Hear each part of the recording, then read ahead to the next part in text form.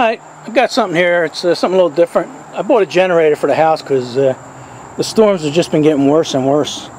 And I bought something that would run the whole house.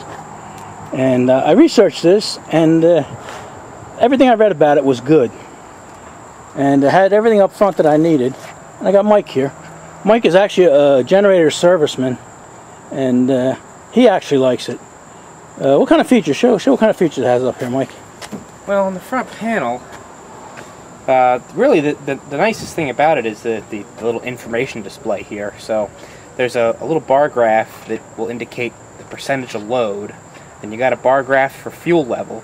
And then in the digital readout here, it'll give you remaining runtime. So it'll estimate based on the current load what the remaining runtime is for fuel-wise. And then it gives you the load in kilowatts, which is handy as well. It is just similar to the bar graph, but it's just handy to see an actual number. It gives you the fuel level and the output voltage, and it also gives you the total runtime hours on the thing. So that's handy for maintenance. You know what is nice, Mike? It also has 3 ways of starting. It has a push button start here, and then if your battery's dead, it has a battery in there. Yeah, it's electric start, and you've got a backup manual rope start over here. Right, rope start here. And for somebody that don't want to yank on that or push on that and wants to start it from the window, it has a remote. Okay. And the battery, it has a battery in there and a place for a trickle charger, and they give you that too. Yeah, that's really nice as well, that you just plug your charger into the front panel instead of having to take a back cover off and plug in back there. That's handy. So. Okay. And also, show them how the handle works to tow it around. It's got wheels back here. And then it's got that handle comes out, and you lift it, and you just roll around like a heavy suitcase. Yeah, kind of like a suitcase thing. It does. It weighs about 100 pounds. Yeah, got some weight. Especially if it has fuel in it. But anyway, I'm tickled silly with it, Mike. And we started and ran it for the first time. And Mike was here when I took it out of the box. I still got the box, and it's only about 2 weeks old. And after Mike left, and I started it up. I had a little dirt bike here. He wanted to see how it ran, and we tried to start it. It wouldn't start, Mike. Okay. It just kept running. And when I was researching this 2 years ago, I wasn't researching 2 years ago. I was just researching a month ago. But I was looking at videos, and a video from 2 years ago said it had a problem with the choke. And before I bought it, I said, well, they had to fix that by now, But what happened? I tried to start it. It wouldn't start.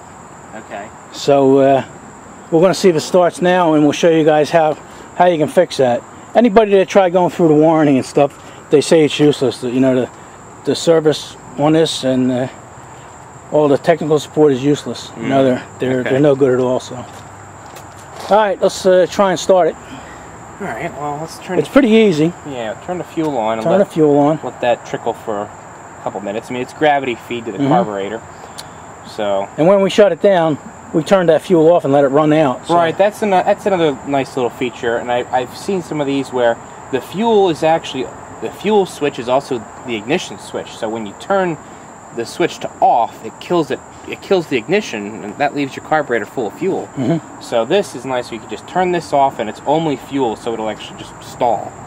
So we should have fuel in there now. Okay. So flip that switch on. It's been about 3 weeks since I had it running. Yeah. So we got battery power there. Efficiency mode is turned off. They want you to start it up at rated speed. Okay, and all the instructions are on here if you're not that well versed in engines. So okay, well, let's give it a try. Look at that, and it shuts itself off. It should have started. Let's try it again.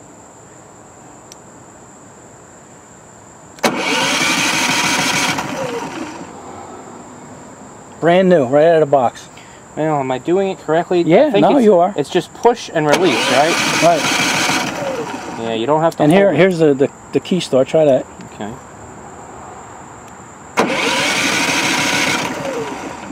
Overload. You get a flashing overload light. Is that what you saw last time, Bill? A little flashing overload light. Yep. So if we cycle the control power, let's give it a couple more seconds to see if maybe the fuel bowl didn't fill up. Well, I smell raw fuel now, so. Do you? Okay. Yeah. Well, let's give it a reset it there. Alright. Alright. Before we flood it, let's turn it sideways and take the side panel off. Okay. Right. See, now you shouldn't have to do this with a brand new machine, Mike. Yeah. I wouldn't be happy if I bought it. I actually paid, these sold for $1,000, and I bought it through Lowe's. I had the 5% off, so I got like 50 bucks off. Okay. And I think since then they've lowered the price of these, but still, $1,000. And then if it was raining out here in a thunderstorm, I wouldn't be happy. No. And like I say, all the reviews you read on this, you know, the service department sucks. So you might as well just fix it yourself. Yeah, you're right. I smell the fuel now. So what's the issue? Is it the issue that the choke doesn't come off, or it doesn't engage? It smells like it's flooded. We don't take that into effect.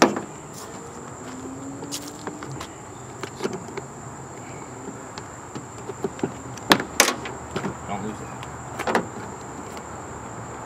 Right here, Mike. Got another one? I got this one down. No, that's one up here. This one up here is in. Is it? Yeah.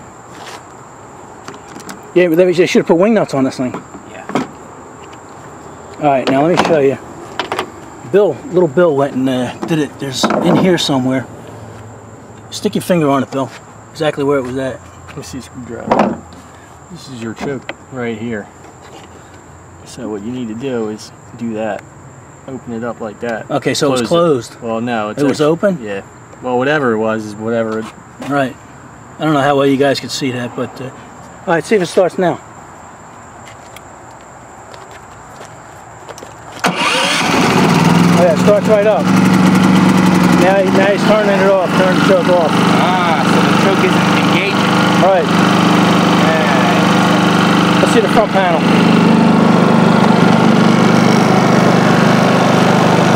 Explain to him what's going on here, Mike. Well, let's see. So, you got your fuel level here, and your load level. Let's turn, we'll leave the efficiency mode off for right now. Cycle through it. So your power, kilowatt, is 0. We're not powering anything.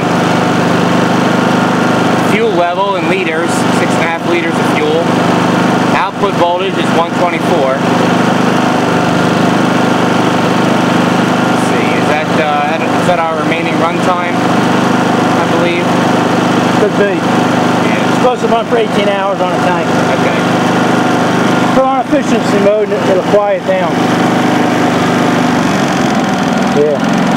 So that's not bad, you know, it's less than, it's around maybe 55, 60 decibels. Yeah, that's pretty nice.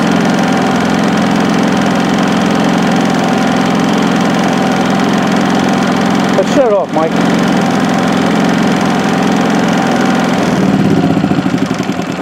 Alright, so like I said, I'm tickled silly with the whole thing, but what good is it if it ain't going to start when you need it to, Mike? Yeah, that's pretty troubling, actually. I'm not at all happy with that. So right now the choke is off. So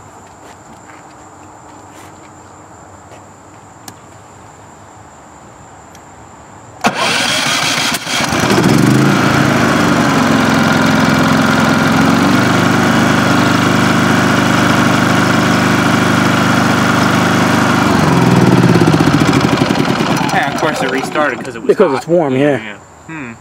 So the choke's not turning on. I wonder if it's actually a physical issue or if it's an electrical issue. That's something. It is. Does it look like something you could actually put a piece of wire on and yeah, you probably could. And send it out through the machine, but well, I mean, you'd have to be a piece of stiff wire because you'd want to pull it, the choke, and then push be able it to control shut it off. Yeah. Yeah, but you like to do it on its own. Yeah. Yeah, if they're spending $1,000. Paid for. Right, right. I mean, and what do the people that aren't mechanically inclined do? Right? Yeah. They're shit out of luck. Right. Yeah. They take Ooh, I it almost back to the cursed. dealer. Yeah. Sorry about that, Tubes. Yeah, they have to take it back. So that's it. That's the main reason for me doing this video, is so you guys know that if you see this and you're interested in it, know that you're not going to get any support from Westinghouse. But other than that if you're wanting to deal with that choke issue, then it's a pretty decent little machine. Yeah, I mean, it ran your house pretty well. It wouldn't start it wouldn't start your window air conditioner. See, it's an inverter type generator, so it doesn't handle inrush loads very well. So the startup of your compressor on that window AC, it wouldn't do it. But it handled the microwave, it handled your lighting, it handled the blower for your heater, and you know, pretty much everything else in the house you wanted to run. Right. Refrigerators, but you know, hard inrush loads, inverter generators don't take to that too well. So, I mean, if you put a soft start on that window AC, it might do it. Right. But well, that's also pretty big. That might be 10,000. It's not. Yeah, it's not like a 5,000 or 6,000. So yeah, it might have run a little one, but yeah. So it's good for. I mean, this is 120 volt only, so it's good for, you know, small to medium sized 120 volt loads. Well, it's meant for RVs, Mike. It has the RV thing here, yeah, and then it just has if you want to use the plugs. Most RV air conditioners are what, right, 3,000 or 4,000 BTU. I'm not sure, but fairly small. So. But some people are probably saying, well, just leave the side cover off. But that's what makes it quiet. Yeah. You take that off, and the thing's loud as heck. Right. That does defeat the purpose. idea of why you paid $1,000 for an inverter generator. Right. You know. So I mean, what is it? It's 3,700 rated running watts and 4,500 peak watts. So. Like I say, it ran everything in the house except the air conditioner, the house air conditioner. And but anyway, that's it. That's the main reason I want to do this, just to give these guys that are looking for a generator a heads up. Right, buyer beware. Right, buyer beware. But other than that choke issue, I'm happy with it. Yeah, hopefully Mike can fix that, because like I say, he's a serviceman, and they always come up with some kind of fix. So that's it. All right, thanks for helping me out, buddy. No problem. All right. Anybody buys these, good luck. All right. Enough of this.